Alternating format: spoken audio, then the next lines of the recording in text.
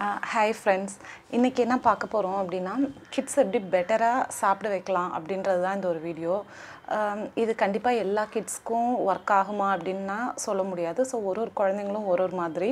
So அதுக்கு ஏத்த மாதிரி நம்ம அப்ரோச் பண்ணனும். சோ உங்க குழந்தைகளும் உங்களுக்கு ரொம்ப நல்லா தெரியும். சோ அதுக்கு ஏத்த மாதிரி நீங்க ட்ரை பண்ணலாம். சோ நான் ஒரு 7 டிப்ஸ் நான் கொடுக்கிறேன். So it may help you. So இது நான் நிக்கிலனுக்கு literally ஃபாலோ பண்ண நிறைய டிப்ஸ் ஃபாலோ பண்ணிட்டு இருக்கிற நிறைய டிப்ஸ். ஏனா ஸ்டில் வந்து அவன் எல்லா வெஜிடபிள்ஸ் ஃப்ரூட்ஸ் எல்லாமே சாப்பிடுவான்னு நான் கண்டிப்பா சொல்ல மாட்டேன். சோ அவனுக்கும் சில பிடிக்காத ஃபுட் எல்லாம் இருக்கு. சோ இப்போ ரீசன்ட்டா சார் மேங்கோ சாப்பிட ஆரம்பிச்சிருக்காரு.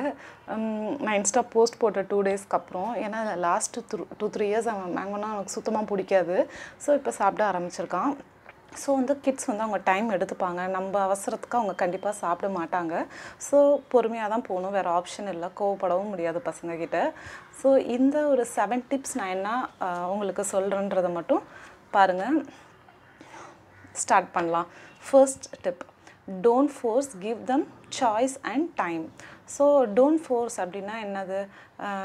பசங்க சாப்பிடலன்னா சரி நீ சாப்பிட வேண்டாம், உனக்கு பிடிக்கலையா விட்டுடு அப்படின்னு சொல்கிறீங்களா? கண்டிப்பாக அப்படி இல்லை. ஸோ ஃபோர்ஸ் பண்ணாமல் சாய்ஸ் கொடுக்கலாம். ஓகே உனக்கு இப்படி சாப்பிட பிடிக்கலையா, இப்படி சாப்பிடலாமா, இப்படி சாப்பிட உனக்கு இப்படி பண்ண வேண்டாமா, நான் அம்மா வேறு மாதிரி பண்ணி கொடுக்குவா அப்படின்ற மாதிரி கேட்கலாம். ஸோ ஃபர்ஸ்ட் டைம் நீங்கள் கொடுக்குறீங்க அப்படின்னா குழந்தைங்களுக்கு வந்து ஒரு புது ஐட்டம் திடீர்னு கொடுக்கும்போது ரொம்ப பயம் இருக்கும் குழந்தைங்களுக்கு. எதுவுமே ஒரு புது விஷயம், புதுசாக ஒரு மனுஷங்க வந்தால் பேசுகிறதுக்கு கூட பயப்படுவாங்க, உள்ளே போய் ஒளிஞ்சுப்பாங்க. ஸோ அதே மாதிரியே தான் ஒரு நியூ ஃபுட்டு கொடுக்குறதுனாலும் ரொம்ப பயப்படுவாங்க தான் பசங்க. So that is completely normal தான் அது. ஸோ நீங்கள் என்ன பண்ணலாம் அப்படின்னா, ஃபர்ஸ்ட் ஃபுட்டு ஏதாவது நியூவாக இன்ட்ரடியூஸ் பண்ணுறீங்க அப்படின்னா உனக்கு பிடிச்சா சாப்பிடு, பிடிக்கலன்னா வச்சுடு. ஆனால் ஒரே ஒரு பைட் ட்ரை பண்ணி பாரு, இது உனக்கு பிடிக்கும்னு நான் நினைக்கிறேன்.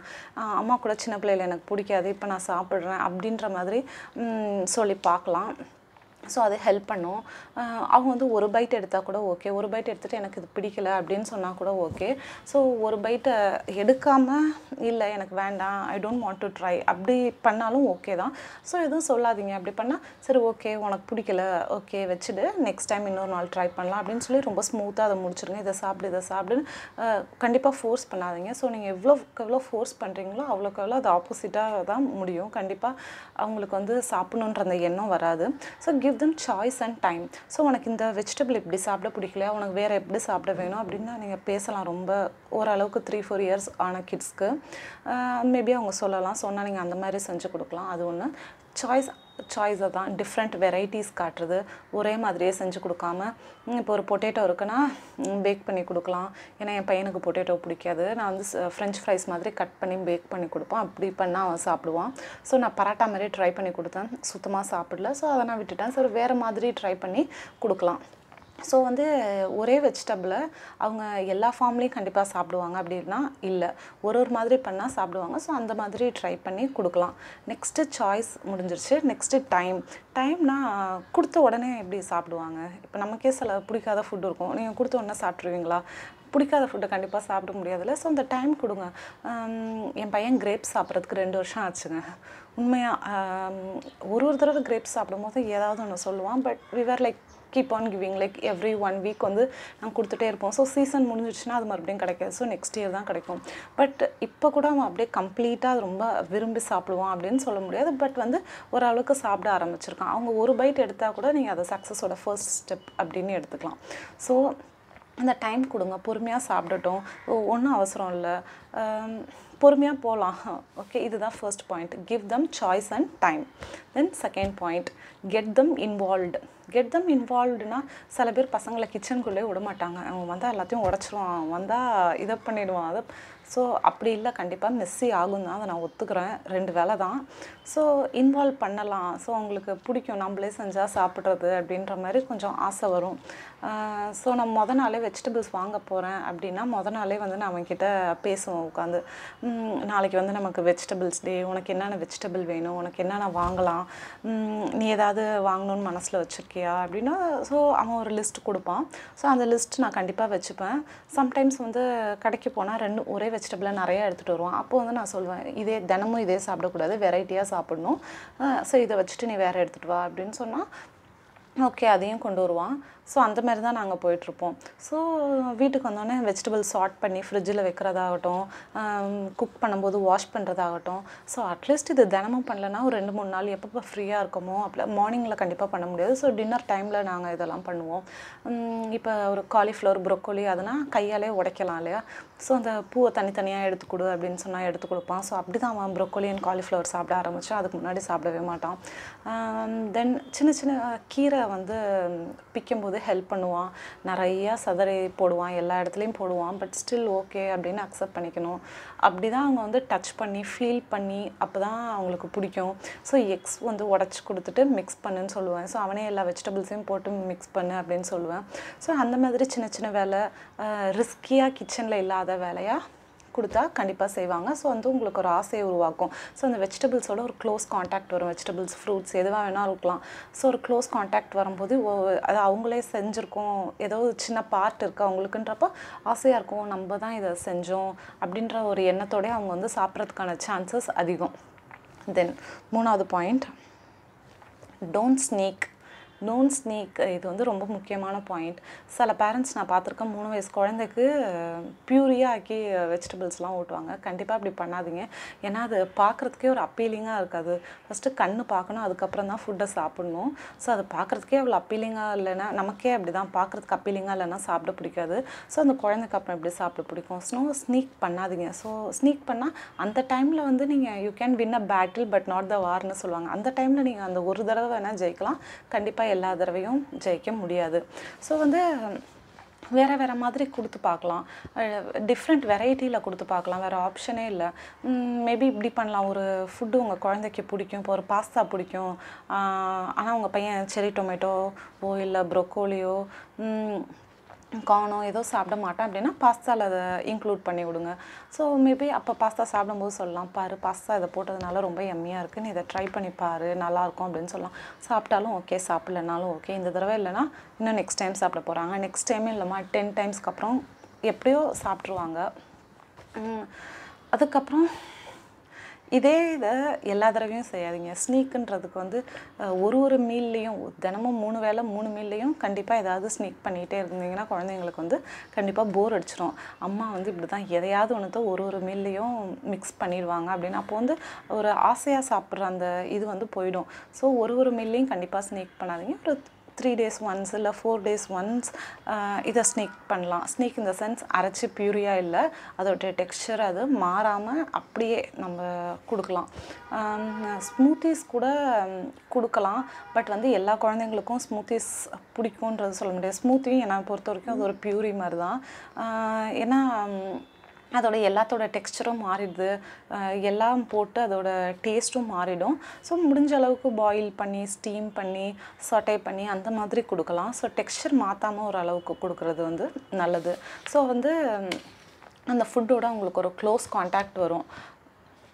Next 4th point, keep exposing different variety. Keep exposing different வெரைட்டினா முன்னாடி சொன்ன மாதிரி தான். கொடுத்து பாருங்கள், சாப்பிடலையா 1 வீக் கழித்து மறுபடியும் கொடுங்க, வேறு மாதிரி கொடுங்க. அப்படியும் சாப்பிடலையா, ஸோ முன்னாடி எப்படி கொடுத்தீங்களோ அதே மாதிரி கொடுங்க. ஸோ அப்படியும் சாப்பிடலையா, கோவப்படாமல் பொறுமையாக கொடுத்துக்கிட்டே இருக்கணும். ஸோ மேபி ஒரு பைட் எடுக்கலாம் அந்த டைமில். ஸோ நெக்ஸ்ட் டைம் அந்த ஒரு பைட் கூட எடுக்காமல் போகலாம். இல்லை நான் அன்றைக்கே அதை சாப்பிட்டேன், எனக்கு பிடிக்கல அப்படின்னும் சொல்லலாம். ஸோ அது எப்படி வேணால் இருக்கலாம்.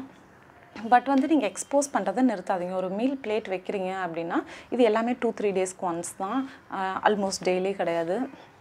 ஸோ அப்புறம் கண்டிப்பாக இன்ட்ரெஸ்ட் போயிடும். ஸோ கொஞ்சோண்டு வைக்கலாம். நீ ஒரு பைட் எடுத்துப்பாரு, ஒரு பைட் எப்படி எடுத்துப்பாரு அப்படின்னு சொல்லலாம். ஸோ அந்த மாதிரி கீப் எக்ஸ்போசிங் அது வந்து பண்ணலாம். நமக்கே வந்து ஒரு இது இருக்கும், சில விஷயம் வந்து ஃபஸ்ட்டு சாப்பிடும்போது பிடிக்காது, பட் சாப்பிட பிடிக்கும். ஸோ அதே மாதிரி தான் பசங்களுக்கு ஃபஸ்ட்டு சாப்பிடும்போது சில விஷயம் பிடிக்காது, பட் வந்து சாப்பிட பிடிக்கும் அப்படின்றது தான். ஸோ வந்து விட்டுடாதீங்க. அவன் வந்து அவனுக்கு பிடிக்கல, அவன் அதை சாப்பிட மாட்டான் அப்படின்னு சொல்லிட்டு ஒரு தடவையோடு விடாமல் நிறைய டைம் கொடுத்து பார்த்துட்டே இருக்கலாம். ஒரு வீக்லி ஒன்ஸோ இல்லை 3-4 டேஸ்க்கு ஒன்ஸோ வேறு மாதிரி கொடுங்க. அதுதான் keep exposing, changing the variety, different ஃபார்ம்ஸில் கொடுக்கலாம். Next, don't judge R bribe. Don't ஜட்ஜ்னா என்ன?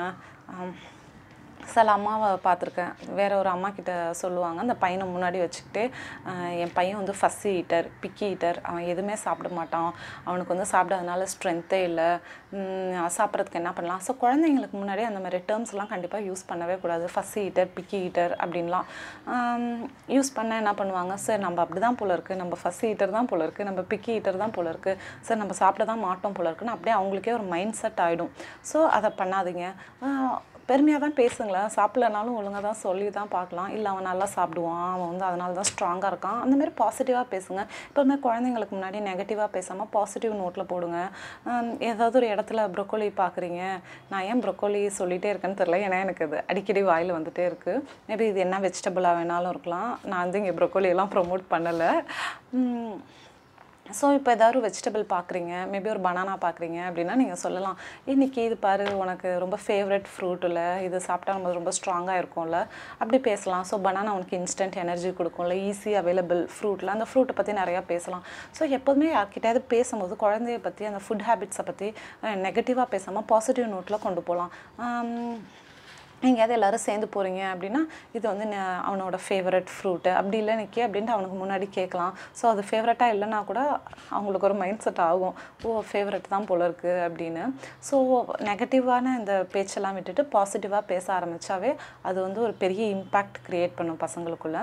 அப்புறம் டோன்ட் ப்ரைப்னா, இதை சாப்பிடு, நான் உனக்கு இதை தரேன், இந்த இதை ஃபினிஷ் பண்ணேன், இந்த பவுல் ஆஃப் ரைஸை நீ ஃபினிஷ் பண்ணேன்னா உனக்கு ஒரு கேண்டி கொடுப்பேன், இந்த பவுல் ஆஃப் ரைஸை ஃபினிஷ் பண்ணால் நான் உனக்கு ஒரு பவுல் ஆஃப் ஐஸ்கிரீம் கொடுப்பேன். அந்த மாதிரி பிரைப் பண்ணவே பண்ணாதுங்க. ஸோ இப்போ பசங்க கண்டிப்பாக நினச்சிப்பாங்க, இதை நீ அம்மா வந்து இதை சாப்பிடல அப்படின்னா இதை சாப்பிட்டு முடித்தோன்னா கண்டிப்பாக ஏதாவது ஒன்று கொடுப்பாங்கன்னு சொல்லிட்டு ஒரு மீலுக்கும் அதை ஸ்டார்ட் பண்ணிவிடுவாங்க. ஸோ அப்போ நினச்சிப்பாங்க, நம்ம சாப்பிட்றது ரொம்ப பெரிய விஷயம் போல இருக்குது, நம்ம சாப்பிட்டா நமக்காக இவ்வளோ செய்வாங்க போல இருக்குது அப்படின்ற மாதிரிலாம் எடுத்துப்பாங்க. ஸோ கண்டிப்பாக அதெல்லாம் பண்ணவே பண்ணாதீங்க. நீ சாப்பிட்றது ஒரு நார்மல் ஆக்டிவிட்டி, இது நார்மலாக நம்ம செய்கிறோம் அந்த மாதிரி புரிய வைக்கணுமே தவிர, நீ சாப்பிட்டா நான் அதை பண்ணுறேன், நீ சாப்பிட்டா இதை பண்ணுறேன்னு கண்டிப்பாக எதுவுமே சொல்லாதீங்க பசங்களுக்கு. நெக்ஸ்ட் 4th பாயிண்ட், பி எ ரோல் மாடல்னால் என்ன, ஒரு பழமொழியே இருக்கும், ஒரு செம்மறி ஆடு போய் படிலில் குதிச்சுது அப்படின்னா பின்னாடி வர எல்லாமே குதிச்சிருன்ற மாதிரி. ஸோ நம்ம பசங்களும் ஓரளவுக்கு அந்த மாதிரி தான், நம்ம என்ன பண்ணுறோமோ அதை அப்படியே காப்பி பண்ணுவாங்க. இதை நான் தப்பான ஒரு எண்ணத்தில் சொல்ல, பசங்க வந்து நம்ம என்னென்ன பண்ணுறோமோ அதை அப்படியே காப்பி பண்ணுவாங்க அப்படின்றதுக்காக சொல்கிறேன். நீங்கள் வந்து பசங்களுக்கு வந்து நீ வந்து இந்த சாட்டட் வெஜிடபிள்ஸ் தான் சாப்பிட்ணும், இது தான் சாப்பிட்ணும், அதுதான் சாப்பிட்ணுன்னு சொல்லிட்டு நீங்கள் ஒரு பிஸா ஆர்டர் பண்ணி சாப்பிட்டா அந்த பையன் சும்மா இருக்குமா? கண்டிப்பாக இருக்காது. ஸோ நீங்களும் அவங்களுக்கு முன்னாடி அவங்க கூட உட்காந்து அதையே சாப்பிடுங்க, அதையே செய்யுங்க. ஸோ அவங்களும் ஆப்வியஸ்லி வந்து பழகிடுவாங்க, ஓ இப்படி தான் சாப்பிடணும் போல இருக்குது, இதுதான் சாப்பிட்ற முறை போல இருக்குது, இதுதான் ஃபுட்டு போல இருக்குது அப்படின்னு. ஒரு 5-6 இயர்ஸ்க்குள்ளே நீங்கள் குழந்தைங்களுக்கு ஒரு என்ன மாதிரி ஒரு இதை க்ரியேட் பண்ணுறீங்களோ அதுதான் லைஃப் லாங் வரும் கண்டிப்பாக. ஸோ வந்து ஏன்னா பிரைட் பண்ணாதீங்க, அண்ட் ஒரு ரோல் மாடலாக இருங்க கண்டிப்பாக பசங்களுக்கு. அவங்களுக்கு முன்னாடி வந்து நீங்களும் ஹெல்த்தியாகவே சாப்பிடுங்க. அவங்களுக்கு நீங்கள் என்ன சாப்பிட்றீங்களோ அதையே உங்கள் குழந்தைங்களுக்கும் கொடுக்கலாம். ரொம்ப பெரிய ப்ரிப்ரேஷன்ஸ்லாம் பெருசாக தேவையில்ல பசங்களுக்கு. மேபி ரொம்ப ஸ்பைசியான ஏதாவது ஃபுட்டு சமைக்கிறீங்க அப்படின்னா அன்றைக்கி சின்னதாக ஒரு தயிர் சாதம் கொடுக்கலாம். தயிர் சாதமும் வந்து எப்படி சொல்கிறது, வீக்லி ஒன்ஸ் பசங்க சாப்பிட்றது ரொம்ப நல்லது. உடம்புக்கு ஒரு நல்ல கூலண்ட் ப்ரோபயோட்டிக் இருக்க ஃபுட்டு ரொம்ப நல்லது. ஸோ ஒரு நாள் வந்து நீங்கள் ரொம்ப ஹெவியாக பிரியாணி அதெல்லாம் சாப்பிட்றீங்கன்னா உங்கள் பையன் அதை சாப்பிட மாட்டானா. ஸோ ரொம்ப ஸ்ட்ரெஸ் பண்ணிக்க தேவையில்லை, அன்றைக்கி ஒரு தயிர் சாதத்தை சிம்பிளாக கொடுத்து முடிச்சிடலாம். ஸோ இந்தமாரி நார்மல் நம்ம சாப்பிட்ற ஃபுட்டையே அவங்களுக்கு வந்து எக்ஸ்போஸ் பண்ணிக்கிட்டே இருந்தாவே போதும். அவங்களுக்கு வந்து தெரியணும், சரி நம்ம வீட்டு ஃபுட் ஹேபிட் இது தான், அம்மா அப்பா இப்படி தான் சாப்பிட்றாங்க, ஸோ நம்மளும் அப்படி தான் சாப்பிட்ணும் அப்படின்ற மாதிரி இருக்கணும். வீட்டில் நீங்கள் சிப்ஸ் நல்லா வாங்கி வச்சுட்டு நீங்கள் சாப்பிட்டுட்டு இல்லை நீ இது சாப்பிடக்கூடாது அப்படின்னு சொன்னால் கண்டிப்பாக சாப்பிடாமல் இருக்க மாட்டாங்க. நம்ம சாப்பிட்டா பசங்களும் அதை சாப்பிடுவாங்க தான், நம்ம வீட்டில் வாங்கி வச்சா பசங்க அதை எடுத்து சாப்பிடுவாங்க தான். ஸோ கண்ட்ரோல் பண்ண முடியாது பசங்களால், நம்மளாலே கண்ட்ரோல் பண்ண முடியாது, பசங்களால் கண்டிப்பாக முடியாது. So then last point, eat as a ஃபேமிலினா take meal time seriously. நான் அடிக்கடி இன்ஸ்டா பேஜில் கூட போடுவேன். ஸோ அது என்ன மீல் டைம் சீரியஸ்லி அப்படின்னா எல்லோரும் கோவமாக உட்காந்துருக்கோம் அப்படி இல்லை. ஒரு டைனிங் டேபிள் செட்டப் பண்ணலாம் டின்னரில். நான் வந்து எல்லா ஃபுட்டையும் டைனிங் டேபிள் எடுத்து வச்சுருவேன். நான் வந்து என் ஹஸ்பண்டையும் பசங்களையும் கூப்பிடுவேன், பிளேட்ஸ்லாம் எடுத்து வைங்க, தண்ணிலாம் எடுத்து வைங்கன்னு சொல்லிட்டு. ஸோ அந்த டைமில் நோ டிவி அதெல்லாம் இதை நீங்கள் ஒரு 1000 தடவை கேட்டிருப்பீங்க நோ டிவின்றது. பட் அது உண்மை தான் ஆக்சுவலி. டிவி இருந்தால் டிவியே தான் வாய் பொழந்துட்டு பார்த்துட்ருப்பாங்க, ஃபுட்டு மேலே எந்த கான்சன்ட்ரேஷனும் இருக்காது. ஸோ ஒரு ஃபேமிலியாக உட்காந்து சாப்பிடும்போது மேபி ஒரு சிப்ளிங் அண்ணன் தம்பி யாராவது கூட உட்காந்து சாப்பிடும்போது அவங்க பார்ப்பாங்க, ஓகே அண்ணா வந்து இந்த ஃபுட்டு சாப்பிட்றான் அப்படின்னு அதை பார்த்து சாப்பிட்றதுக்கு வாய்ப்பு இருக்குது. சப்போஸ் அவன் அப்படி பார்த்து கூட சாப்பிடலையா சொல்லலாம், பாரு அண்ணா அதை சாப்பிட்டு தான் ரொம்ப ஸ்ட்ராங்காக இருக்கான், நீ அதை சாப்பிட்டேன்னா ஸ்ட்ராங்காக ஆகலாம் அப்படின்னு மேபி சொல்லலாம். தென் பின்னாடி போய் ஊட்டாதீங்க. ஸோ பின்னாடி போய் ஊட்டினா வலுக்கட்டாயமாக ஊட்டுற மாதிரி தான் இருக்கும், ஓடிக்கிட்டே இருப்பாங்க, நம்ம போய் பின்னாடி ஊட்டிகிட்ருப்பாங்க. சில பேர் வீடியோ பார்த்துட்டு ஃபுட்டை ஊட்டுவாங்க. ஸோ அதுக்கு என்ன சாப்பிட்றோன்னு அதுக்கே தெரியாதா, ஆனால் அது பாட்டுக்கு சாப்பிட்டுட்ருக்கோம். சில பசங்க ஏதோ விளையாடிட்டுருப்பாங்க, அம்மா மட்டும் ஊட்டிகிட்ருப்பாங்க. ஸோ அப்பயும் அதுக்கு ஒரு ஃபுல் கான்சன்ட்ரேஷன் வந்து விளையாட்டு மேலே தான் இருக்குமே தவிர ஃபுட்டு மேலே கண்டிப்பாக இருக்காது. இது எப்போயாவது அவசரத்தில் அப்படி பண்ணலாமே தவிர எவ்ரிடே ப்ராக்டிஸாக அது இருந்தால் கண்டிப்பாக சரியாக வராது. ஸோ அட்லீஸ்ட்டு 3 வேளையில் 2 வேளை டைனிங் டேபிளில், சார் அப்பா ஆஃபீஸில் இருக்காரா, அம்மா வீட்டில் இருக்கீங்களா, கண்டிப்பாக நீங்களும் உங்கள் குழந்தையும் டைனிங் டேபிளில் உட்காந்து சாப்பிடுங்க. நீங்கள் என்ன சாப்பிட்றீங்களோ அதே மாதிரியே அவனுக்கு ஒரு ப்ராப்பர் பிளேட்டிங் செட் பண்ணி கொடுங்க. ஸோ அவனும் சாப்பிடுவான். அப்போ சாப்பிடும்போது நிறையா பேசலாம். ஸோ இது எல்லாமே வந்து ஒரு குழந்தைக்கு ஓவராலாக ஹெல்ப் பண்ணும். ஸோ நம்ம இப்படி தான் சாப்பிட்ணும், டைனிங் டேபிளில் தான் உட்காந்து சாப்பிட்ணும் அப்படின்ற மாதிரி அம்மா வந்து பின்னாடியே வந்து ஊட்டிகிட்டுலாம் இருக்க மாட்டாங்க. ஸோ அந்த டைமில் சாப்பிட வைங்க. அப்போ சாப்பிடலையா, ஏதாவது ஒரு ஃபுட்டு பிடிக்கலையா, ரொம்ப ஃபோர்ஸ் பண்ணாமல் விடுங்க. ஓகே மேபி நெக்ஸ்ட் டைம் நீ சாப்பிடு அப்படின்னு சொல்லிட்டு இருக்கிறத ஃபினிஷ் பண்ண சொல்லலாம். அது மாதிரி ஒரு நியூ ஃபுட்டு எக்ஸ்போஸ் பண்ணும்போது எல்லாமே நியூ ஃபுட்டை எக்ஸ்போஸ் பண்ணிடாதீங்க. ரொம்ப பழக்கப்பட்ட ஒரு ஃபுட்டு இருக்கும்போது, ரொம்ப ஃபேவரட்டான ஒரு ஃபுட்டு இருக்கும்போது ஒரு நியூ ஃபுட் எக்ஸ்போஸ் பண்ணலாம்.